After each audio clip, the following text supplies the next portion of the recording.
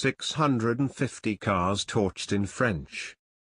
New Year's Eve in France turned out to be quite a busy time for the country's emergency services, with almost 650 cars set on fire and nearly 500 people arrested, the Interior Ministry revealed in a statement. The New Year's night celebrations went off without any major incident. However, there were some troubles with public order, the statement said.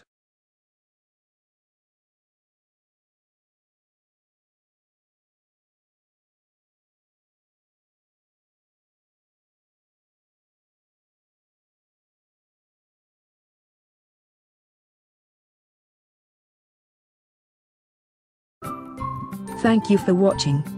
Please subscribe to us on YouTube. If you like, donate to us, visit home on the page PayPal.